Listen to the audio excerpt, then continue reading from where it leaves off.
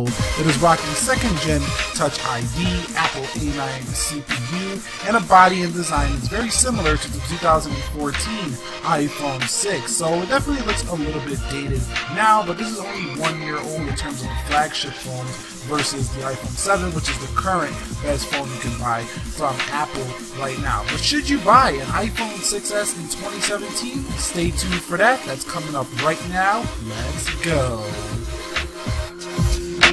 So, what is up, guys? Nick here from Everything Tech, helping you to master your technology. Let's get the key specs out of the way. First of all, 4.7-inch 750 by 1334 Retina display, 12 megapixel 4K camera, 2 GBs of RAM combined with an Apple A9 CPU and a 1715 milliamp hour battery to keep this guy chugging along all day. So with the combination of the Apple A9 CPU with 2 gigabytes of RAM, the iPhone 6s absolutely flies, and this is one of the reasons why I think many people have not decided to upgrade from their iPhone 6s to an iPhone 7 is due to the fact that the iPhone 7's performance is not that much better than here on the iPhone 6s. So if you're deciding to pick up a 6s in 2017, you can rest assured you are going to have incredible performance across the board in any and everything you do.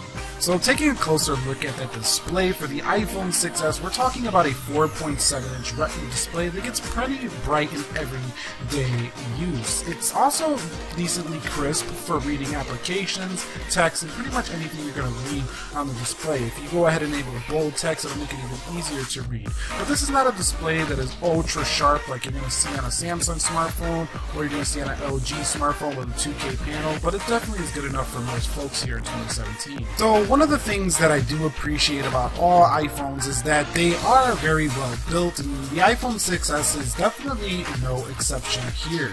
Definitely improves on the iPhone 6 design. Even though it looks the same, the 7000 series aluminum makes it feel like a more durable, more solid device than you had in the iPhone 6. So you guys are going to appreciate the build here, and it's also very easy to reach all 4 corners of the display. So definitely a win here in the build and design. Just a little bit dated here in 2017. So speaking about the battery life on the iPhone 6s, it's definitely not as good as the 6s Plus, which does have a over 1,000 mAh battery, but with the low power mode, and if you know some iPhone tweaking battery tricks, let me know if you want to see a video on that. You can get through a day pretty easily here on the Apple iPhone 6s here. So definitely not the best battery, but it surely will get you through most of your workday. So moving on to the camera on the Apple iPhone 6s, we're talking about a 12 megapixel f2.2 aperture camera, and basically all this means is you have a very strong performer here. The sensor in this guy is very good. You also have live photos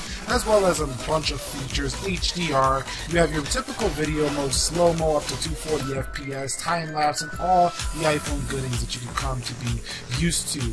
Now, this also shoots in 4K at up to 30 FPS, and it does take quite a bit of space, so you do want to have at least a 64 gig recommended storage capacity if you're going to be doing this here. But overall, I think this camera will please you. Going over to the front, we're looking at a 5 megapixel, also an f2.2 lens, at 31mm size, and 1080p shooting video on the front. Hello there. And I'm going to go ahead and take a couple of pictures with this camera, take a couple of videos, and I'm going to show you those samples. But that front camera also gives you the ability to have retina flash, which makes for brighter selfies. But take a look at these samples yourself.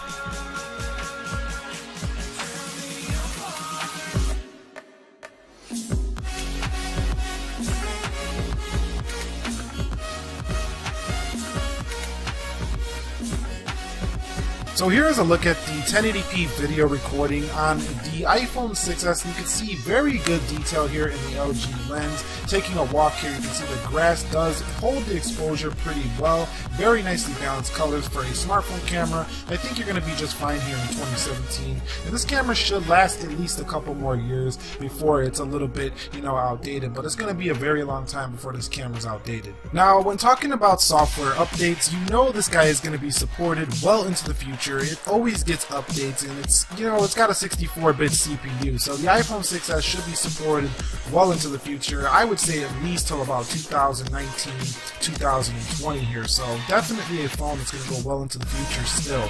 Now, we do have to mention when talking about a 6S model, the 3D Touch. This is a first for iPhone. It was introduced here on the iPhone 6s, and this is a feature that many say, well, I don't really need that feature.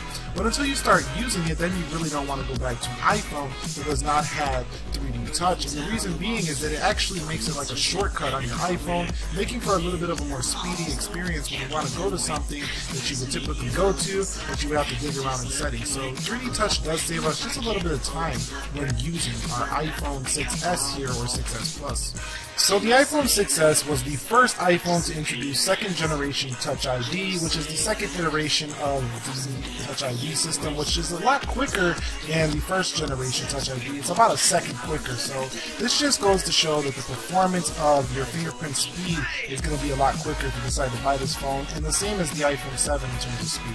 Now, talking about pocketability and portability of the iPhone 6s, you are in for a delight if you decide to buy one in 2017. You see the 6s Plus next to it, which absolutely dwarfs this phone, and this is an easily pocketable phone, very portable. It's not 5S SE portable, but it's like right in between 6s Plus and SE, meaning that handling for most people generally should be no issue whatsoever. So definitely a win here in terms of its portable nature. Alright, let's talk about the price of the iPhone 6s. So if you buy it at Apple.com, you're still spending $549 up to $649, but if you look for it refurbished or on the used market, you can find it for under $400, and this is what makes this a big value here in the year of 2017. I think the 6s offers quite a bit of bang for under $400. It's as fast as most Android phones that are, you know, top of the line right now, and faster actually in real world use than most top of the line Android phones right now. Performance each and every day will not disappoint at all. It does have stellar build and design quality, and that camera is something that I think most people are going to enjoy here on the 6s, regardless of the fact that it has a camera hump, and it is not the iPhone 7 camera. It's about the same resolution and about the same overall quality. So that pretty much wraps it up here for me of should you buy an iPhone 6s in 2017, and my answer after being a 6s user is I'm sure you guessed a definite win here. Click the like button for me if you guys enjoyed this video. Post your comments down below. Let's talk about this one. Catch you all in the next one, and